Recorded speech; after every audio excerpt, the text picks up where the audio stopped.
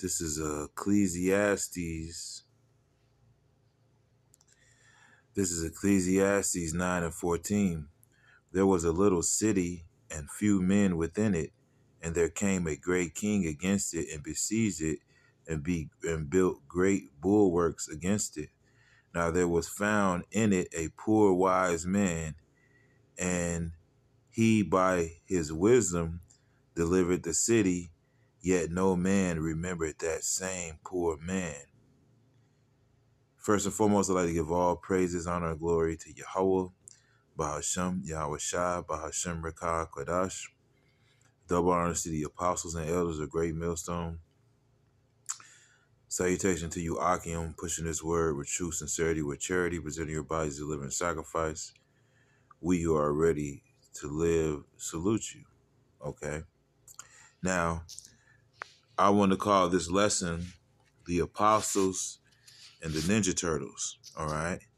Now, hold on. Let me look that up. Okay. Now, this was a cartoon that came out when I was a child, and I really liked it. This cartoon. The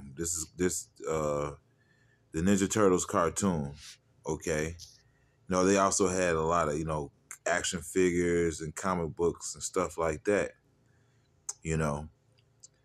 All right, but I want to go into the spiritual aspect of the Ninja Turtles, and just something that that was how can I say that basically stood out to me through the spirit. Okay, because each one of these characters have their own personalities. All right. And just the whole concept of these characters through the spirit reminded me of the apostles. Okay. Now, I'm not doing this lesson to be funny or facetious or anything like that. This is something that really came to me through the spirit. And throughout Yahweh Shemi Al-Shai, for Yahweh Shemi Al-Shai giving us such great leaders, man. Such selfless leaders, man. That's why I read the scripture that I read, man, about that poor wise man that saved the city. All right. Because, hold on, I really like this picture, so I'm going to screenshot that one. But let me get another scripture. This is Zephaniah 3 and 12. I will also leave in the midst of thee an afflicted and poor people, and they shall trust in the name of Yahweh, right? And our leaders here are at Great Millstone. We have other camps that call us bums because we're lowly men, all right? And the apostles and the elders of Great Millstone, those are very humble men, man. They live very simple lives, And when you look at the Ninja Turtles, they lived under the city. I want to get that picture of the Ninja Turtles, or any picture of them, just to have it up. They lived underneath the city, man. They were the offscouring, as the scripture says, man. We are the offscouring. Matter of fact, let me get that. This is 1 Corinthians 4 and 9. For I think that Yahweh have set forth us, the apostles, last, right? And we give the apostles of Great Millstone that title, even though they will tell you that we're all apostles because we all been spiritually sent out with the same message, right? But we give them that title because, that's just what we do, through the spirit. As it were appointed to death, for we are made a spectacle unto the world and to angels and to men. We are fools for Hamashiach's sake, but ye are wise in Hamashiach. We are weak, but ye are strong. Ye are honorable, we are despised. Yeah, we're a spectacle, man. Hey, when you watch the Ninja Turtle movies, man, when people actually saw the Ninja Turtle, they were like, what the fuck? They're like, what the fuck am I looking at, man? And that's how the world looks at us, the apostles, the elders on down, man. They really don't get what they're looking at, man. We're strange to these people. We're a spectacle. You know, here it is. You could have a guy in a dress and some high heels with a damn mohawk and tattoos that can bench press 1,000,000 pounds, but the world looks at him like he's normal. But us, you know, the apostles on elders on down, we're looked at as something strange, man. All right, you know, and we're despised, right? It says, even unto this present hour, we both hunger, right? Cause and then just to go back to the Ninja Turtles, they lived in a sewer, man. They lived underneath the city, and and that's why I read the scripture about that poor wise man that saved the city, because these were heroes. All right, the whole time the city didn't know that these people were saving their ass from being destroyed, man. You know, you had all these different characters and shit that wanted to destroy the whole fucking city and the world. And you had the Ninja Turtles stand up, and I'm thinking, like Scripture says, "Who shall rise up for me against the evildoers?" Man, and they didn't get any credit for it right then and there. You know what I mean? You know, they did it because that's who they were. It says, "Even unto this present hour, we both hunger, right, and thirst, and are naked, and are buffeted, and have no certain dwelling place." You know. You know, and the Ninja Turtles, they lived in a sewer, man. They were in a lowest level as you could possibly be, man. Like, you know, as far as their living situation, you know. And labor working with our own hands, being reviled, we bless, being persecuted, we suffer it. And we watch, you know, we're watching our apostles get slandered, man. But the whole time they're doing the greatest work on earth, man. They're saving the city, man. You know, Jerusalem is the people before it's a place, man. These are the saviors, man. Saviors shall come up on Mount Zion, as the scripture says, man. Being defamed, we entreat. We are made as the filth of the world, and are the offscouring of all things unto this day. So we're looked down upon as the filth of the world, man. You know? All right? But these men, they're the saviors. The scripture says, ye are more than conquerors, man. You know, you're more than conquerors, man. You know? You know, and it's just a, yeah, I mean, you know, this is just a spiritual aspect, you know, of this, you know, that I wanted to go into, you know, through the spirit, man. You know? You know, but let me go back to this. I was going to go back to the Ninja Turtles, you know, and how they reminded me spiritually, you know, of the apostles, you know, of Great Millstone, man, you know. And you know, you have the leader, which is Leonardo. He's the guy with the blue bandana, you know, and Leonardo, the name Leo goes into a lion, you know, and he's the leader, you know, and you know, he has the mentality of a lion, man, you know, and it reminds me, you know, the character personally to me, it reminds me of Apostle Tahar, man. Now I remember years ago when you know, Apostle Tahar, he was like, man, there should be a camp on every corner, man. It's like he gave a roar, man. It was like a lion's roar, man, and it's like it reverberated, man, and then man, you know, it was like a spiritual call to arms, man, you know, and that character, you know, he reminds me of Apostle Tahar, man, you know, you know, he's the leader, you know, he has that leader spirit, right? And then after that, you have Donatello, which is the one with the purple bandana.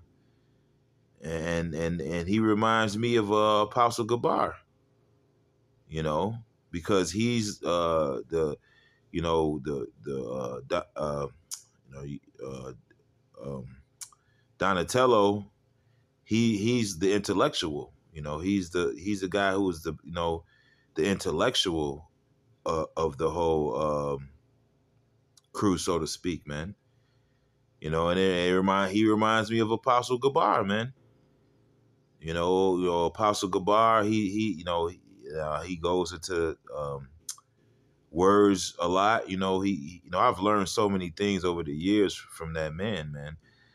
And he'll go into different languages, the Italian. He'll go into certain histories, and and this particular character that's in the Ninja Turtles, he reminds me of him. Spirit, just spiritually. Spiritually.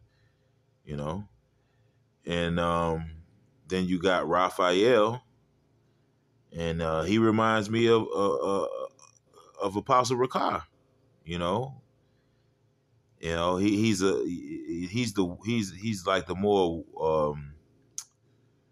he's a bit of a hothead, in the crew, but he's like the warrior class of them all. He has more of a warrior spirit.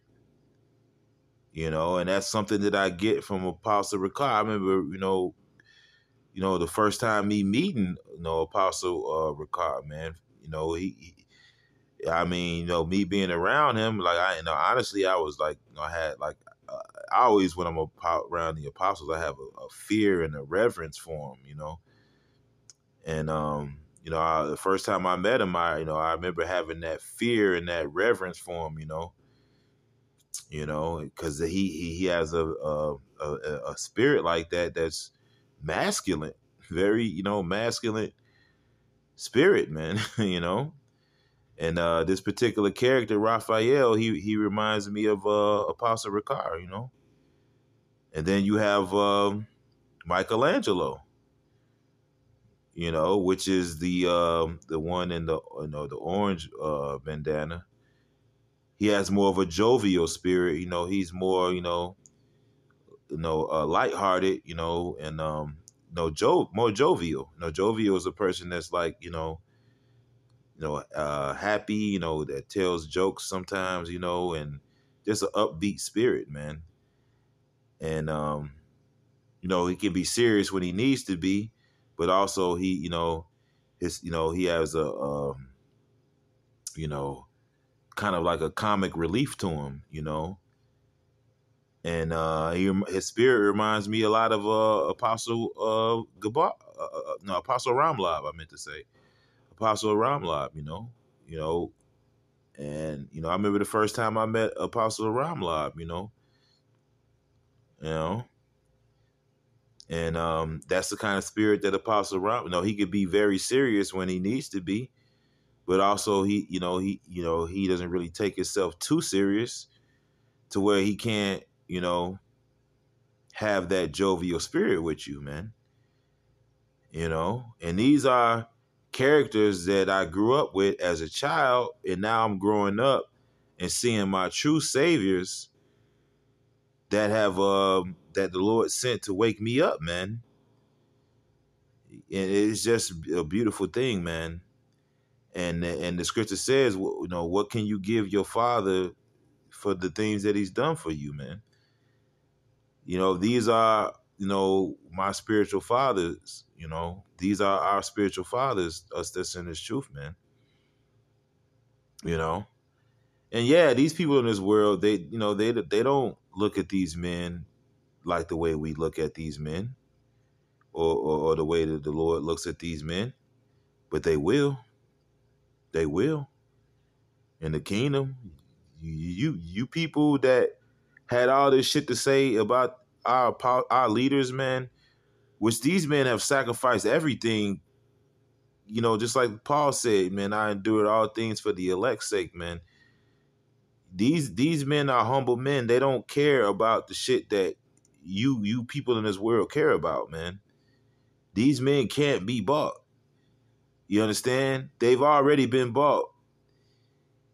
They don't care about jet setting and all that, and these men, they understand that there's a time and a place for that. And that, in the kingdom, we're gonna be able to explore not only this world, we're gonna be able to explore creation itself, man. You know. So yeah, I know, this video might seem like clickbait, or it may seem like I'm being facetious or funny or something, but no, I'm not, man. I'm not at all, man. You know, I almost feel like crying right now, you know, just these, because these were, when I was, when I was a shorty, man, and this cartoon first came out, man, I was in love with these characters, man. You know what I'm saying? Look, man, I'm like, Mom, I need that fucking cereal. I need the goddamn action figures, man. I was just wooed off the Ninja Turtles, man. I was a Ninja Turtle fan, man. And here I am in the truth, and I'm waking up and I'm able to filter, the things that I've seen and I've learned, in the world through the spirit, man. And it's just the symbolism of it is just amazing, man. You know. Man, Thawada Yahaba Shimi Al Shah for giving us those that remnant, man, those true leaders that really care, man.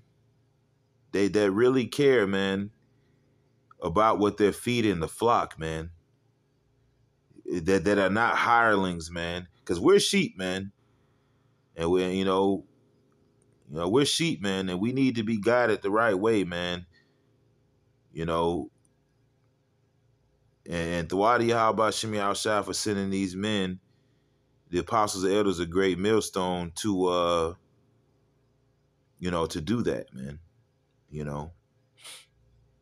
But yeah, this is a little something that has been on my spirit for a while, man, and I just wanted to put it on wax, and I know how it could come off, I'm not trying to come off weird or anything, but these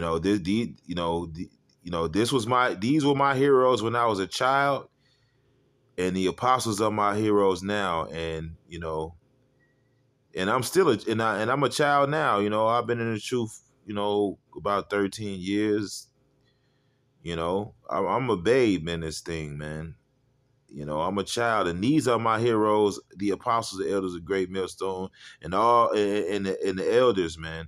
The apostles, the elders of Great Millstone, and all you brothers that are presenting your bodies as a living sacrifice, man. You are my heroes, man. You are the saviors, man. So there's a little lesson I wanted to do. I hope there was some edification within it, and shalom.